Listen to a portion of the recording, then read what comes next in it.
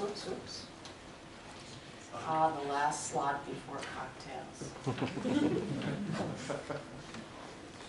Did I get to talk about money? Hi everyone, my name is Minton Morris, and I'm with the DuraSpace organization. I also serve as the co-chair for the outreach working group for the National Digital Stewardship Alliance. Most of us would likely agree in this room that digital preservation and archiving is a very good idea. Paying for it, however, is a big problem for many institutions. That's why the U.S. Library of Congress is working with more than 200 government agency, educational, nonprofit, and business members of the NDSA to address this big problem. Establishing, maintaining, and advancing the capacity to preserve digital resources for the benefit of present and future generations.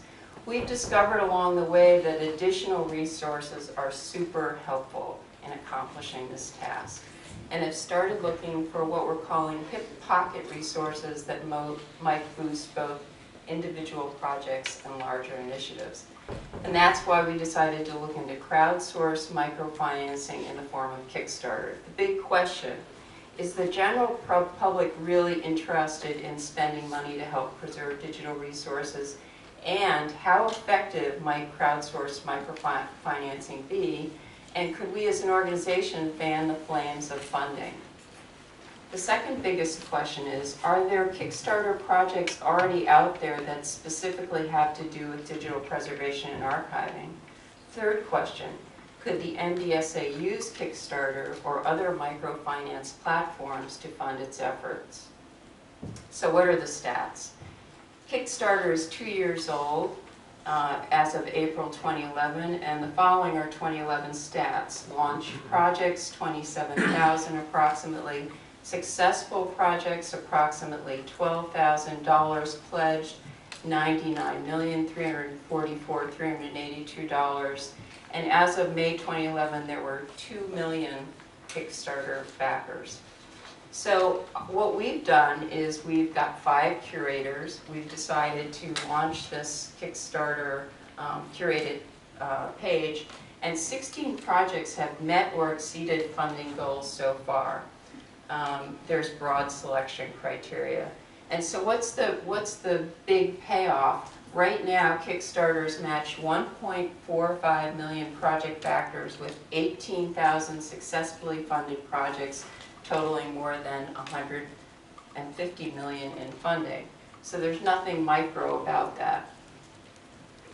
Kickstarter and microfinance platforms like it can serve technologists, entrepreneurs, librarians, and archivists. But what we found out is that actually we're not really getting that kind of play in these microfinance platforms. As you can see, they're really, if you go in and look at it, there's not that much that we can curate in terms of technology or preservation and archiving projects. And that's really why I'm talking to all of you today, to inspire you to perhaps get involved. Kickstarter is heavy on content of all stripes, but light on enabling technologies and practice. It's not the only micro-financial matchmaker on the block, and they break down loosely into entrepreneurial kinds of platforms for the greater good, and some fall somewhere in the middle. And this is just a quick look at a handful of the kinds of microfinancing platforms that are out there. They all have different requirements, they all have different goals, but they really share something in common, I think, with open source, in that there's a general kind of an esprit de corps having to do with engaging crowds outside the general public in this good work.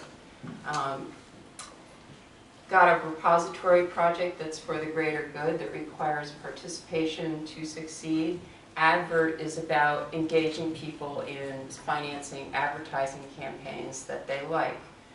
Flatterer is one that came about because people really wanted to be able to get people to send money beyond just asking for it on the web. Similar to Kickstarter, Indiegogo is a very popular microfinance platform, focuses on artists and creative entrepreneurs Projects can close before funding is reached fully, but transaction fees are very high. Spot Us is a nonprofit stepchild of the American Public Media Group, provides a platform for community-powered reporting. I'm not going to get through all of these. 33 Needs is another interesting platform. It's kind of hybrid, falls somewhere in the middle, and that really has to do with trying to use entrepreneurial methods to match up people with good causes. CrowdRise users support charities and volunteer organizations by voting for their projects on the site.